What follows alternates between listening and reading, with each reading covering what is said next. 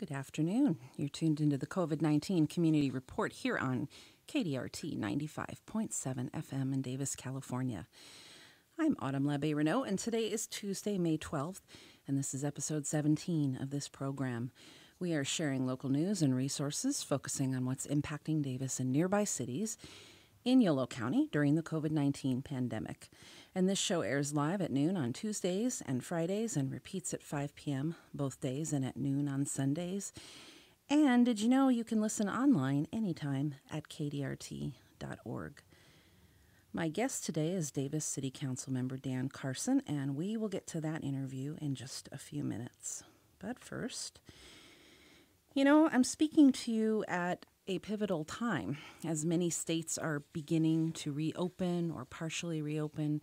There's confusion, there's pushback against remaining closed, and there's a lot of fear about what happens if we open too soon and get a boomerang effect. In short, there's a lot of unknown. Meanwhile, our government has canceled funding for a key COVID-19 researcher, and it was only yesterday, May 11th, that everyone in the White House was finally directed to wear masks. You can't make this stuff up. Here's where we stand with the numbers, and these are pulled from the CDC, the California Department of Public Health, and YOLO Public Health websites, respectively. I don't like reading these every show, but I do feel like it's important to have a touchstone now and then. Nationally, total confirmed cases stand at 1,324,488. This is interesting. That's 23,792 new cases over the previous day. Some of that is, we're testing more, and so the numbers are starting to reflect that. But some of that is just an alarming uptick in new cases. Yesterday, we topped 80,000 deaths nationwide, and the current rate of increase is approximately 1,000 deaths per day. In California, our numbers stand at 67,939 confirmed cases and 2,770 deaths. And in Yolo County, we have 174 confirmed cases with 20 deaths countywide. And of course, many of that have happened in our elder care facilities. But for some perspective, here are New York's numbers. 334,640 cases and 26,923 deaths. There are a whole lot of factors at play there, including an early patient who was deemed a super spreader, the fact that they had considerably, more transmission routes in their population density. Just call to mind an image of a packed subway car, and it's not hard to imagine how the virus spread like crazy through New York City's boroughs in particular. Here in California, last week, Governor Newsom released new information about a staged approach to reopening, and this past week, additional businesses reopened, including curbside pickup for retail businesses, manufacturing, and logistics and warehouse work. Next up will be stage 2, but these are not open yet. They'll include destination retail, including shopping malls and swap meets, personal services limited to car washes, pet grooming, tanning, and landscape gardening, office-based businesses, dine-in restaurants, schools, and child care, and outdoor museums and open gallery spaces. Stages 3 and 4 include many more kinds of businesses, as well as public events, but those won't be considered for some time yet. Other news this week, California has become the first state to commit to automatically mailing all registered voters a ballot for the November election, and that's a significant move as states consider how to protect both voting rights and public health during the coronavirus pandemic. Newsom signed an executive order last Friday requiring election officials to send mail-in ballots to every registered voter ahead of the general election, acknowledging that attempting traditional voting on a mass scale will likely still be too dangerous come November. And I'd like to get our county clerk, recorder, assessor, Jesse Salinas, on to talk about that. Finally, a note to say there's some promising research coming out of UC Davis, including some COVID-19 vaccine trials and a drug developed in a UCD laboratory that may control the inflammatory response to the virus. That's something that researchers say is important as antiviral therapies or a vaccine. I'm working on getting someone on the show who can speak to this aspect of the crisis.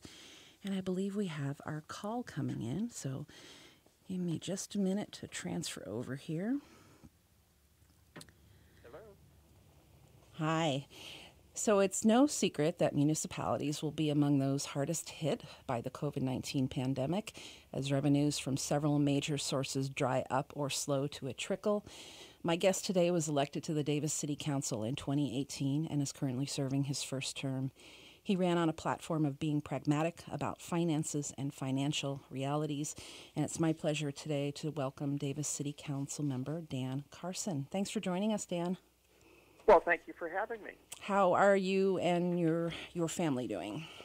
We're doing great, although I had the excitement of writing my last college tuition check for my last son in May, but now he's sheltering in place with us. And do you know 22-year-olds eat 5 square meals a day?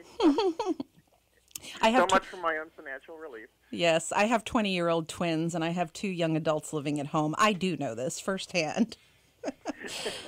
So last Tuesday, Dan, I had our mayor Brett Lee on, and that was before the big council meeting where you got a presentation on fiscal realities, and the meeting was all about money. And we're going to talk about money today, but of course, money and how it impacts people in people's lives and is intrinsically connected. So we'll make sure we talk about that too.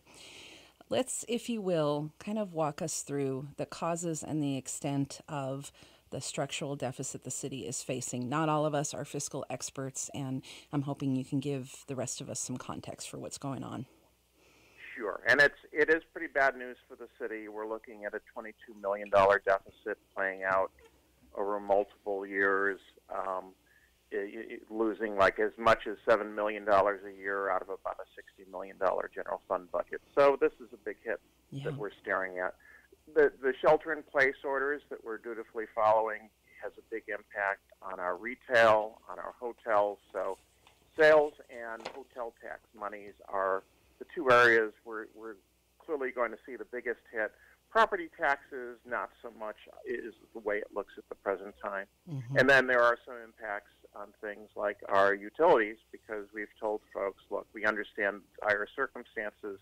If you don't have the resources to pay your utility bill, you're still on the hook for paying it when you can, but we're not going to hit you with penalties. Mm-hmm. And then just this last week, City Council postponed a 10% rate hike in solid waste rates because we just knew this is not the right time to do that. Sure.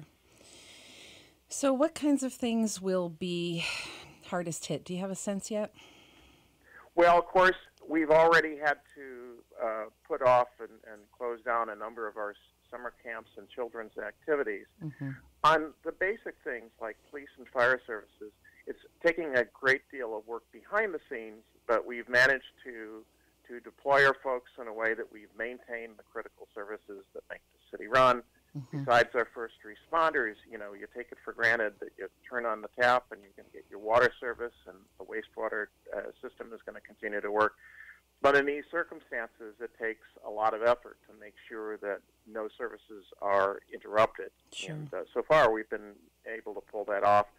Definitely, of course, people see in their parks, folks have had to focus on the critical things, and so in some places, things look a bit rough around the edges. Mm-hmm. And that's unfortunate, but that's kind of where we are right now. Well, I'm going to put my hat on here for just a second as chair of the Arts Alliance Davis, because that occupant transient tax helps fund it funds a lot of things, but among them the public art we have here in Davis. So I'm assuming we're going to see some impacts to that program as well. We think that we could see easily a loss of a third to a half of our transit occupancy tax. Could get worse. At one point, our hotels, which ordinarily run at something like a 70% occupancy rate, mm-hmm. were down around 10 or 20%. I'm waiting to see, what the new numbers look like. But that is money we count on in our general fund for a lot of basic programs, along with sales tax. The sales and property are the 2 things that make our city run. But hotel taxes are definitely significant and have become more so in recent years. Yeah, and not only have we lost, people going to the downtown businesses, we've lost the people who come to UC Davis for conferences or come to visit their kids or whatever. So I can see how those numbers are just going to be incredibly low, even as we begin to reopen and move forward, because it's looking increasingly likely that the students aren't going to be returning Right. The word so soon. far from the campus is they're definitely going to do remote teaching in the fall. Right. We've yet to hear whether they have classes in person as well. But even if they do both, we know there will be some students who will defer a year, who would just otherwise be starting their freshman year and decide this isn't the right time for me. Mm-hmm. And there will be some folks who will prefer to get their classes remotely, at least that first quarter.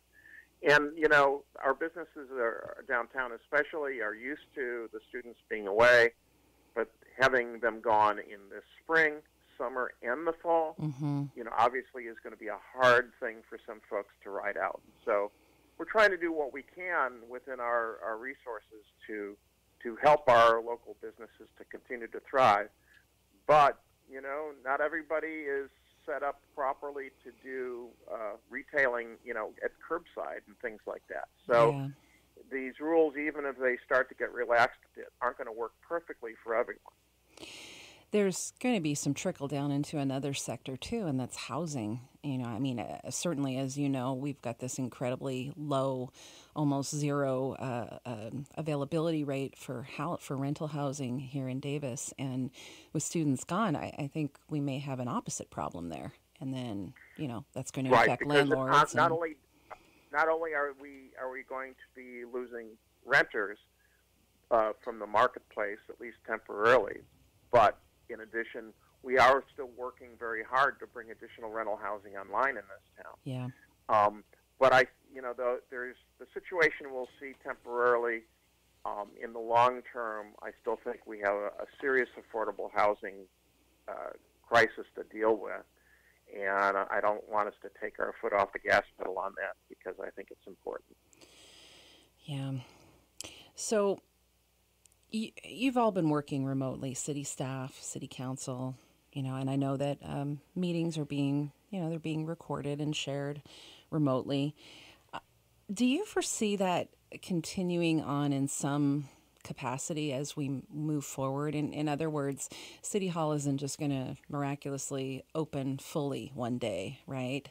There's, it seems to me there's going to have to be some kind of phased-in approach to reopening the city even. I think no different in a way than what you'll see for the private sector. Yeah. And, we don't get to tell the virus what to do. The virus will tell us what to do. And certainly our county public health officials, we're trying to follow very closely their guidance and direction on how to do this. We have an emergency operations center that's operating virtually right now. So we've shown we have the capability of acting fast on our feet to keep essential services going, mm-hmm. and of course to keep our council meetings going, not without a little controversy. There were folks who were saying we should just shut everything down, but this is a significant city. We have important things we have to continue to do to keep everybody safe and well, and some of those actions go beyond the coronavirus. Yeah. What happens with the virtual meetings that we're doing? I think we all would love to return to in-person meetings when it's safe. Mm-hmm. But we're not going to rush it. We don't want to put anyone's health in danger. And I'll have to say, I think we're getting the hang of this after one sort of disastrous initial start. I think the process we've allowed for public input has been very productive. Not perfect for everyone, but I think it's worked, as well as can be expected under the circumstances. Sure. So I know, going back to last Tuesday's city council meeting, there was direction for city staff to basically go away and then come back to the council with some projections, some recommendations. One of those things may involve city going back to the table with employee bargaining units. Can you speak to that? Yes, and it is take action on all fronts.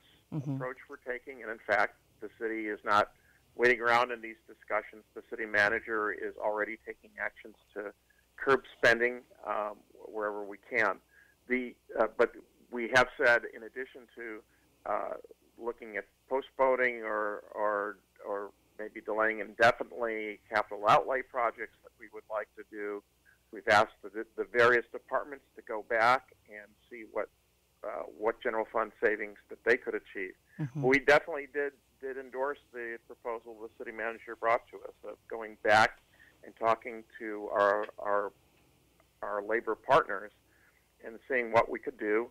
The logical things that every city in California is doing is looking at cost of living adjustments that have been scheduled, mm-hmm. looking at furloughs.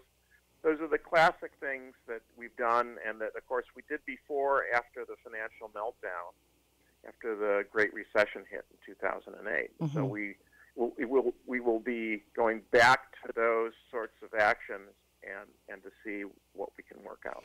Did the city ever come back fully on staffing levels after 2008? I think that it didn't. It did not. So in rough numbers, we reduced the number of city staff positions about 20%. Mm-hmm. We've hardly added any back. And as Bob Leland, who is our financial consultant, who's been a terrific help to us in this circumstances, sure. pointed out publicly, we're probably in a better position than some other California cities because we did not rebound our staffing levels as our fortunes rebounded after 2008. Mm-hmm. We took a hard line on adding additional bodies, and I think that's going to help it soften the blow, but it doesn't allow us to avoid problems with these kinds of numbers that we're staring at. Right. Well, it's a really hard picture we're looking at, and not just for the fiscal year that lies ahead, but for subsequent years too. I would imagine we're going to be dealing with this for some years. Yeah, no question. And so with that in mind, we're trying to be careful on what we do. We don't want to take actions that make things worse in the long term. Right. So we'll see how the numbers play out, but we're doing everything we can, for example, to maintain the money we spend on maintaining our roads and bike paths. Yeah. Because we know if you put that work off, it just becomes way more expensive in the long run. Sure. And so that's one of the assumptions that we have going forward right now. But that's based on a $22 million deficit or loss of revenues. The other thing that could play into all of this is we're really working with other cities and other local jurisdictions to ask Congress and our state capital to help us, provide mm-hmm. us some financial relief. We're your frontline responders in this emergency, and one of the disheartening things was that Congress passed an aid package that provided money to cities over 500,000 in population, but stiff cities like us that are under that population. Right. We don't think that's fair, and it just makes no sense to us. Yeah, it's not just cities; it's county governments too who are going to bear this brunt as well. A couple weeks ago, Dan, I had Congressman John Garamendi back on the show, and we talked about this specifically. And he said that we talked about the 4 stimulus packages that had been passed, and he specifically mentioned, I think we need another one. I think we need another one for cities and counties because they're being so hard hit. So I'll circle back with him at some point, but I will be watching to see if anything materializes there. And we did reach out to the congressman as a city, and we're very grateful that he endorsed specifically a co-authored legislation that would help those cities under 500,000 population. Right. And he hears it. He's got a lot of cities in that same predicament in his district. Yeah. And he gets it. Our 2 state legislative representatives for Davis, Cecilia Aguirre-Curry and mm-hmm. Bill Dodd, also very responsive. They completely understand it, and our conversations, we know they're looking out for us.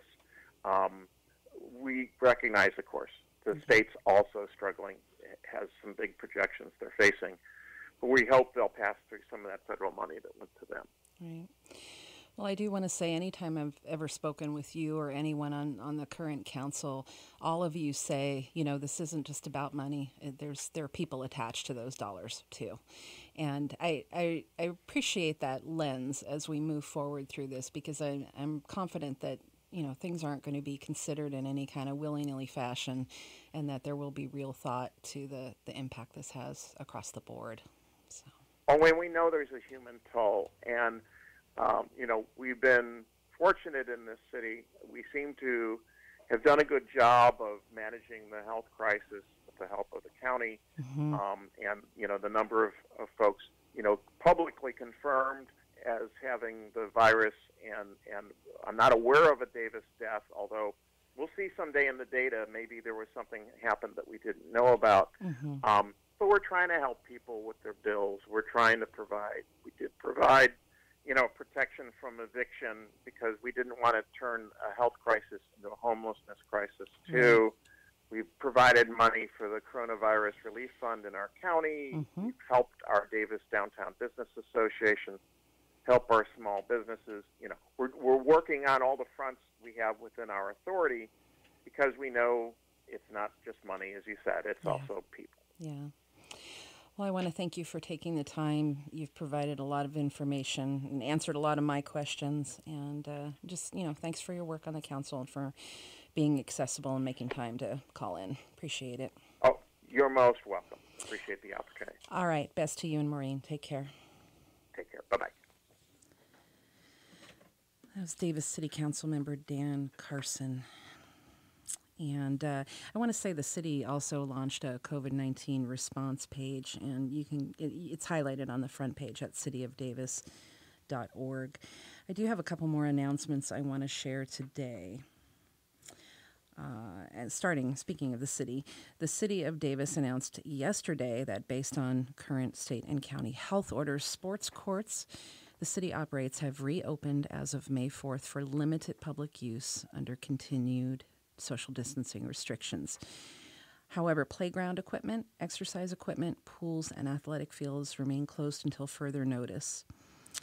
And following that announcement from the city, the Davis Joint Unified School District announced that all their tennis courts and basketball courts have been reopened to the public this week. And again, people must adhere to requirements for public use of the school facilities. And at this time, campus buildings, athletic fields, exercise equipment, and so on remain closed. Last week, DJUSD Superintendent John Bose said it is the district's goal to work toward a safe and secure opening of the school year, and they are planning for several different possible first day of school scenarios. These include a traditional in-person school day model and different distance learning models. It is a toss-up at this point which way we'll end up going. They don't know. We don't know. Bose said at this time, all scenarios, however, include an opening of school on August 26th. Legislative action, budget realities, guidance from the California Department of Education, and the status of shelter-in-place orders and related restrictions will all inform the district's planning. So please watch out for more information on this in the coming weeks. And I want to give a shout out again to some of the KDRT programmers that have been working really hard to learn how to be radio programmers from home.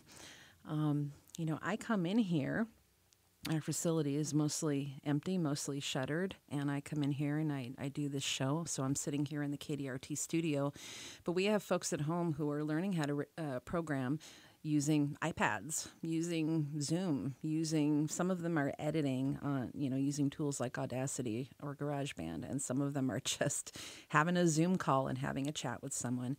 A particular example of this is Bill Buchanan on Davisville did a great interview with Davis Food Co-op staff this week about what it is like to be considered essential workers and on the front lines of grocery stores.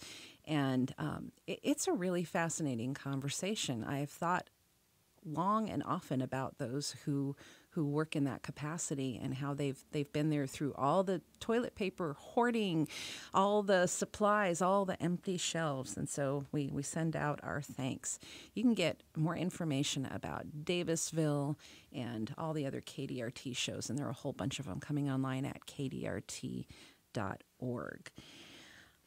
I think I am out of steam today, and I am going to leave you with a little bit of music. Really grateful to Dan Carson for his time.